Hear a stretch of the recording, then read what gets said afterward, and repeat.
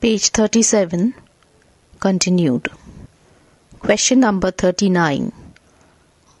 What is your idea of a tragic hero? Can Edward II be considered as a tragic hero? Answer. According to Aristotle, a tragic hero is neither preeminently virtuous or just nor preeminently vicious or wicked. 1.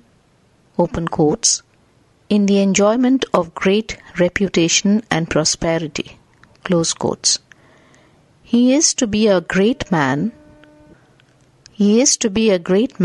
with yet a flaw in character. His misfortune is the result not of vice or depravity, but of, open quotes, some error or judgment. Close quotes. Open quotes, hamartia, Hamartia, close quotes, in Aristotle's language. Shakespeare, however, has made a criminal like Macbeth a tragic hero. With superb art, Shakespeare has shown that the character of Macbeth is that of an honourable man, while his career is that of a criminal. While he strides from murder to murder, the spectators are granted a vision of his lacerated heart, which bleeds for the loss of his troops, friends, and honour. He secures sympathy even in his downfall. This is the crux of the problem. A tragic hero retains the sympathy and admiration of the audience from the beginning to the end. He is a great man not only in his power and position, but because he exhibits ordinary qualities in an extraordinary combination. Of Shakespeare's tragic heroes, Bradley says that, open quotes, they are made of the stuff we find within ourselves and within the persons who surround them, but by an intensification of the life which they share with others, they are raised above them. Close quotes. It is the task of the dramatist to build up sympathy for the hero at the beginning, and to keep it up all through, so that we not only pity him in his fall, but also we have a feeling of waste in his undeserved misfortune. There must be a sense in a great tragedy that the misfortune of the hero is undeserved. The hero's tragedy is not due to his folly or crime, although he is also responsible for it. His sufferings and misfortune are disproportionate to his folly or crime, if there is any folly and crime. The cases of Macbeth and Richard are different. There, Shakespeare exhibits the crime and the poetic ability of the hero to see what is happening to him. His folly or error is not fatal by itself. It is fatal for the circumstances in which he is placed. There is the insistent impression that his tragic deed is uncharacteristic of his character. There is an inner havoc on his soul which leads him to the deed that causes his tragic sufferings. The particular tragic moment creates a spiritual disintegration in the hero. He becomes completely absorbed in the problem. He fights his own mind, oscillates between extremes, and in his process suffer poignant agony. What impresses the audience is their heroic resistance against the tragic deed.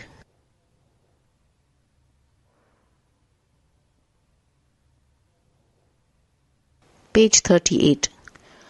Abercrombie, Abercrombie,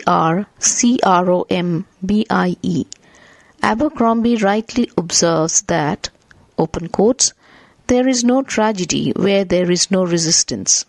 Close quotes. The tragic hero derives his greatness of spirit from the titanic contest of impulses. Impulse to good and impulse to evil. Because of this conflict, the hero secures sympathy for his action and leaves the audience with a sense of admiration for the heroic grandeur which he shows in the contest. The hero is defeated in the natural plane, but he has the ultimate triumph in the spiritual plane. In this way, tragedy secures the equivalence of feelings, gladness and grief, blending in a harmony. This is from Myres, M-Y-R-E-S, from his book Tragic View of Life. He realizes his folly or crime and attains a kind of moral or spiritual recovery. Thus, a tragic hero receives pity, sympathy, and admiration from the audience. Marlowe broke with the whole medieval conception of tragedy, in which it was the fall of a great man brought about by fate.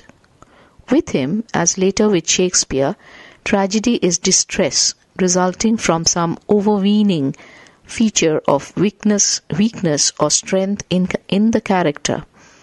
In Tamburlaine, it is lust for power. In Dr. Faustus, it is a lust for sovereign knowledge. For the Middle Ages, tragedy was a thing of princes. For Marlowe, it was a thing of individual heroes. The medieval conception of the royalty of tragedy is supplanted by the Renaissance ideal of individual worth. Edward II, though he is a king, suffers and dies because of the fact that he is weak, impetuous, and self-indulgent as a person. Generally, Marlowe's heroes, like Tamburlaine and Dr. Faustus, are men of the highest aspiration and come to grief not because they set themselves against the moral laws, but because of the exhaustion of the vital energy in the natural course of life. Nicole observes, open quotes, "The medieval conception of tragedy was a distinctly moral one. Drama had to show this falling into adversity and thereby inculcate a moral lesson. There is no moral of this sort in Marlowe's plays. The interest centers wholly on the personality of the hero, and the pleasure derived from the drama comes from watching that personality, comes from the sense of greatness which that personality brings with it."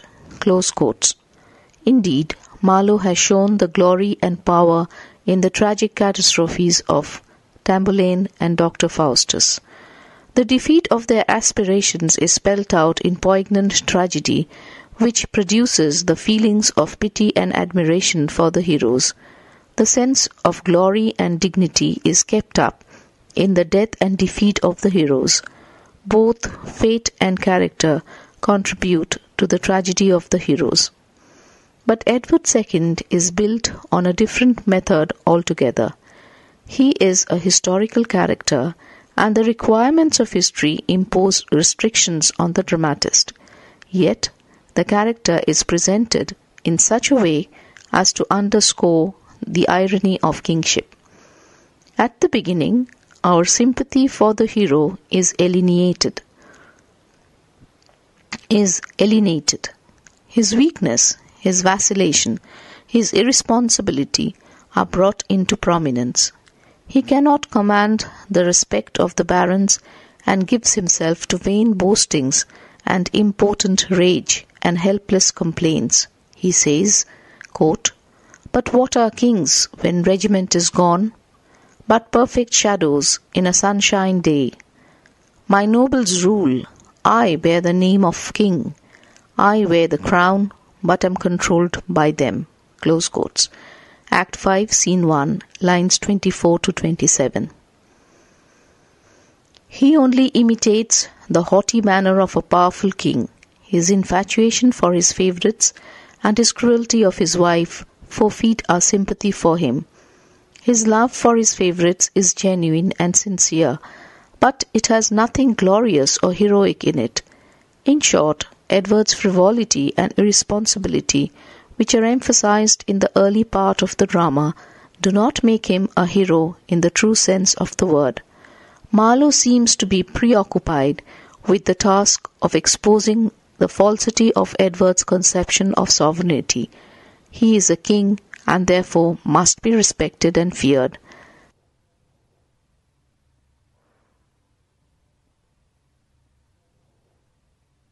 Page 39. Towards the end of the drama, our sympathy is roused for the unhappy king. In the Abbey of Neath, the king is resigned to his lot and his mood is drowsy and hopeless. In Kenilworth Castle, where the king is forced to give up his crown, Edward gives himself up to despairing self-pity. The pitiful agony of the king struggling with, open quotes, the reluctant pangs of abdicating royalty, close quotes, is delineated poignantly. Quote, all times and seasons rest you at a stay, that Edward may still be fair England's king, close quotes, from Act 5, Scene 1, lines 67-68. The king is subjected to indignity and humiliation. He stands in, quote, mire and puddle, close quotes, and is shaved in ditch water. When Lightbourne enters, he sees, quote, mudder, close quotes, in his eyes. He is seized with prognostication. Quote, something still buzzeth in mine ears, and tells me if I sleep I never wake. This fear is that which makes me tremble thus. Act 5, Scene 5, 102-105. Marlowe brings out the pathos of Edward's fall. Edward's heart-rending cry in despair and disgrace produces nothing but pity for the unhappy king. Quote, now, sweet God of heaven, make me despise this transitory pomp, and sit for aye enthronized in heaven.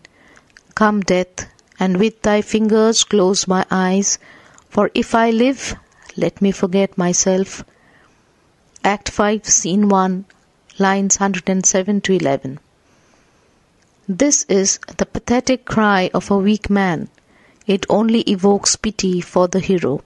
His defeat and death do not arouse that sense of grandeur which underlies the sorriness of the hero's fate. There is the feeling that the hero's fall is justified, that his misfortune is deserved. So the tragedy of Edward II fails to move the readers with that terror and pity which are the principal tragic emotions. It, at the same time, does not awaken that sense of glory about the hero whose greatness of spirit is revealed in his contest with necessity in a great tragedy. In short, Edward II does not reach the summit of tragic art. Question 40. Sketch the character of young Mortimer. Show that he is a typical Marlowean hero. Answer. Young Mortimer is the leader of the baronical party and the fiercest critic of the king's attachment to his favourites. He can tolerate the wanton humour of the king, but he cannot stand the pertness of Gaveston. He would, quote, hail him from the bosom of the king, and at the court gate hang the peasant up, close quotes. He is equally fierce against the second favourite of the king, Spencer Jr. In the battlefield of Boroughbridge, he asks the king to banish the pernicious company. He feels for the neglected queen, champions her cause, and voices the complaint of the barons. Quote, the idle triumphs makes lascivious shows, and prodigal gifts based on Gaveston have drawn thy treasury dry and made thee weak. Close quotes. Mortimer is a typical hero of Marlowe. There is the same note of lawless ambition as in Tamburlaine. He is impulsive and reckless. When Gaveston returns after his exile, he irritates the nobles by his insolence. Mortimer stabs him in the presence of the king. When the barons are defeated, when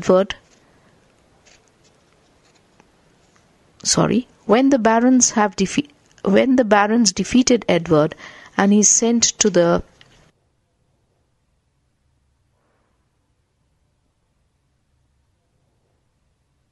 page 40 Tower, he still remains haughty. Open quotes. Can ragged stony walls immure the virtue that aspires to heaven? Close quotes. This arrogant aspiration aligns him to the Marlovian heroes like Tamburlaine and Dr. Faustus, who fall owing to their lawlessly aspiring ambition. Mortimer escapes from the Tower, crosses over to France, and joins the Queen with the vaulting ambition to lord it over the Queen and the kingdom.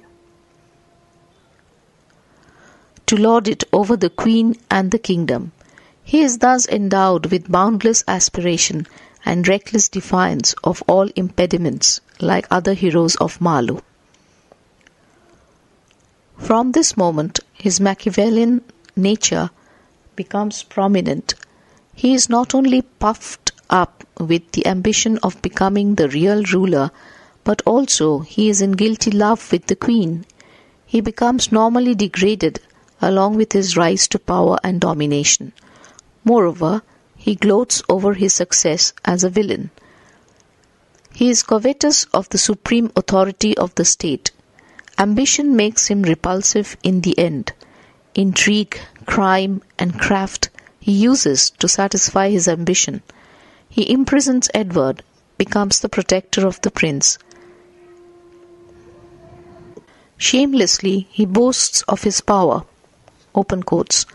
The prince I rule, the queen do I command. Close quotes. Ultimately, he murders the king in order to be safe in his position. Open quotes. As for myself, I stand as Jove's huge tree. Close quotes. But the new king instantly orders his death. Like other Marlovian heroes, he is haughty even in his death. He curses fortune, scorns the world, and maintains a philosophic indifference to death. He has touched the highest point of ambition, does not grieve at his fall. He desires to go as a traveller to discover countries yet unknown. Marlowe makes Mortimer an embodiment of the Renaissance spirit of his age, the great Elizabethan age of voyage of discovery and geographical explorations. Question 41. Show by an analysis of the character of Mortimer, quote, that Mortimer is remarkably akin to Marlowe's earlier heroes. Close quotes. Answer. See answer to question number 40 from the second paragraph. Question 42. Open quotes. Mortimer develops towards the end of the play into something like a Machiavellian villain. Close quotes. Discuss the statement. Answer. See answer to question 40, second and third paragraphs only. Add. Machiavelli was an Italian statesman who made courage and cunning the two principles of statesmanship. Unscrupulousness and intrigue are the very basis of Machiavellian politics. Even murder in the interest of the state was justified by Machiavelli. The younger Mortimer becomes Machiavellian, his early impetuousness turning to cold deliberation.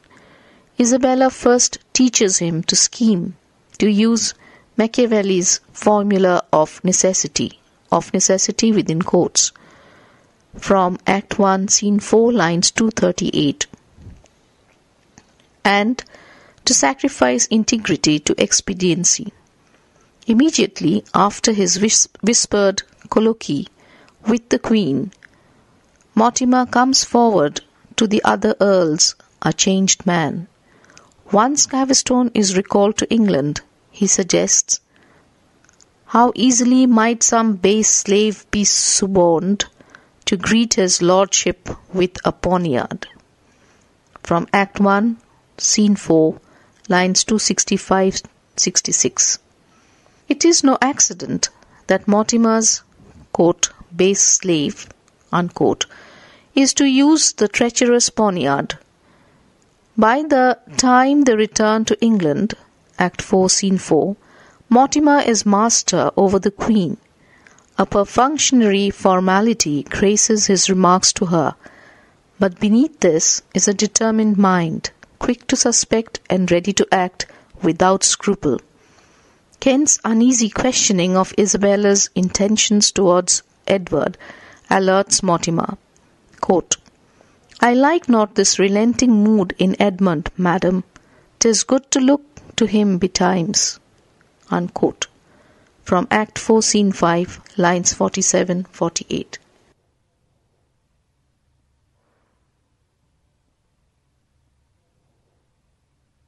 Page 41.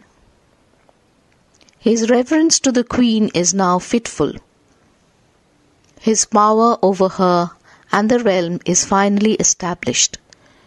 Isabella now dotes on Mortimer.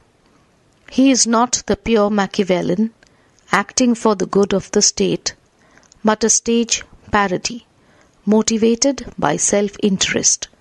He is corrupted by power and success. He resorts to hypocrisy and dissembling. To Kent, he pretends that he has no hand in the matter of disposing of Edward.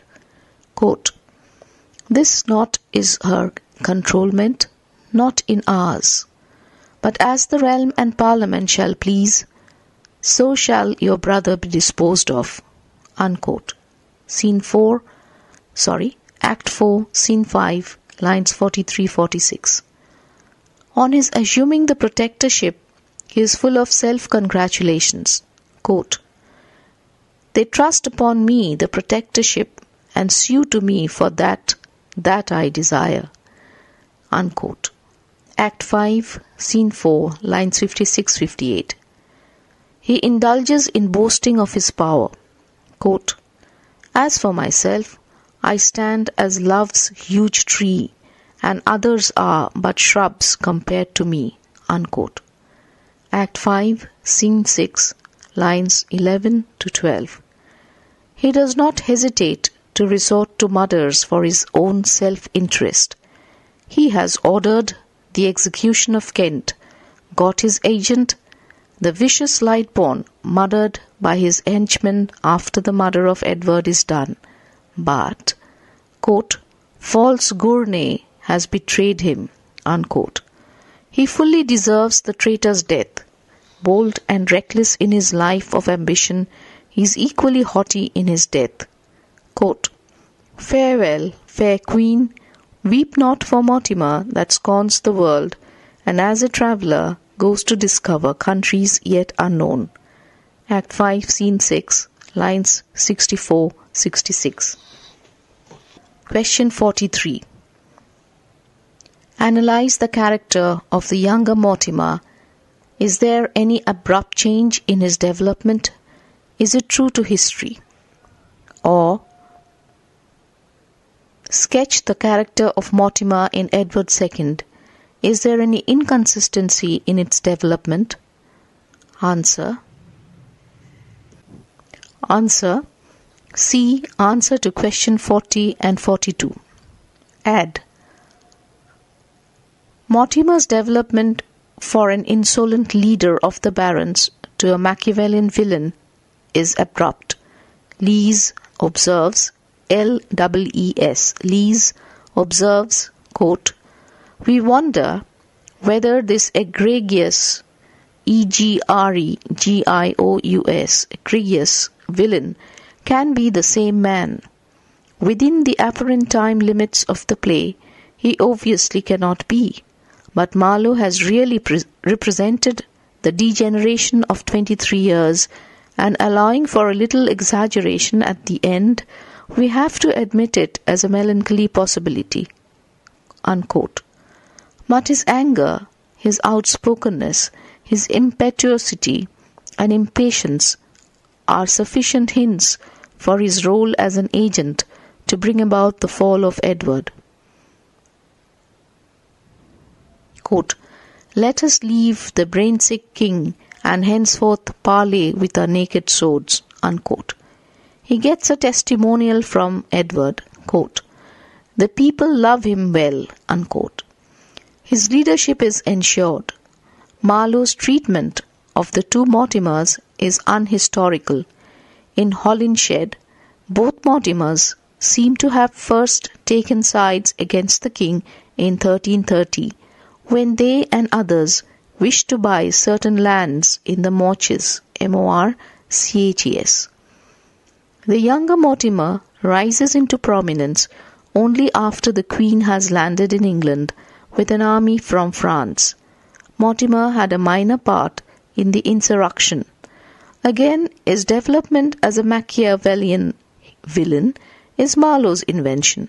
As regards his relationship with Isabella, Marlowe develops a current scandal repeated by Holinshed. "For as some write, she was found to be with child by him." Unquote. The younger Mortimer joined forces with her in France, but their only known attachment was this public one, and their only passion, in brackets it seemed, a lust for power. Thus young Mortimer, as he is depicted by Marlowe, is almost an original creation. Page 42. However, his development as an ambitious and unscrupulous politician is not as jarring as the development of Isabella from a devoted wife to Mortimer's paramour. Question 44. Quote, "In the character of the Queen alone, I miss any indication of the transition from her faithful but despairing attachment to the king to a guilty love for Mortimer." Quote, unquote. Discuss. Answer. This remark by A.C. Ward, W-A-R-D, Ward, points to the inconsistency in the characterization of Isabella. It is pointed out that at the beginning of the play, Isabella is a miserable woman, pathetically devoted to her husband and pines for his love.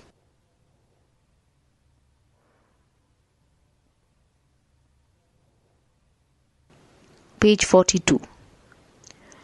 Edward cruelly treats her and throws her out as a French strumpet. It is her mournful complaint about the neglect of her lord that moves the gallant Mortimer, who asks, quote, to cry quittance and not to love him any more, unquote. She replies, "I love him more than he can, Gaveston." Act 1, Scene 4, lines 301 to 2. At the behest of the king, she persuades the barons with a piteous appeal to agree to the recall of Gaveston. She does this to win the favour of her husband. She is here a distressed woman, loyally devoted to her husband. Her relation with Mortimer is no more than that between a woman in distress and her gallant sympathizer. In Teignmouth Castle, Isabella is rudely deserted by her husband, who flies for safety from the invading barons. A few minutes after her lamentation comes from the Queen a soliloquy, which indicates her resolve to go over to Mortimer. Quote, "So well hast thou deserved, sweet Mortimer, as Isabella could live with thee forever. In vain I look for love at Edward's hand." Act 2, Scene 4, lines 59 to 61. It is suggested that for this development, sufficient indications have not been furnished. After her landing in England from France, we hear from Kent that Mortimer and Isabel do kiss, that is within quotes. Subsequently, she dissembles artfully, surrenders completely to Mortimer, consents to the murder of her husband, and is an apt accomplice in every crime perpetrated by Mortimer. This change is sudden. It is a blatant artistic flaw. One critic tries to justify this change on the ground of dramatic necessity. Quote, "The change in Mortimer's character and Isabella's is to add pity and terror to Edward's end, to assist in the swing from destitution and contempt of Edward's when abusing his power to pity for Edward when he has fallen from high estate." Unquote. F. P. Wilson defends the characterization. The volte-face is prepared for and is completely credible. One sees the process whereby the Queen's fidelity is worn down, strained beyond endurance. Edward is peevish, unjustly suspicious, deceitful, and insulting, where Mortimer is gallant and affectionate. Her weariness is revealed in the words, quote, "These hands are tired with healing of my lord from Gaveston." Unquote. It is clear when she says, quote, "Yet once more I'll importune him with prayers." Unquote. In France, she concludes that nothing can be hoped for from her marriage. Quote, "We are too far." Unquote. She comes more and more to depend on Mortimer, and with him she degenerates. Weakness has become evil in her half-ashamed admission that she would welcome Edward's death. Quote, "I would he were dead, so it were not by my means." Unquote. J. B. Steen, Steane, Steen, observes, quote, "She is a poor, sad woman, having just about as much loyalty and feeling as most people have, yet required to bear more than a non-heroic nature can endure. The strain and the development are only sketched, but the sketching is realistic and done with insight." Unquote.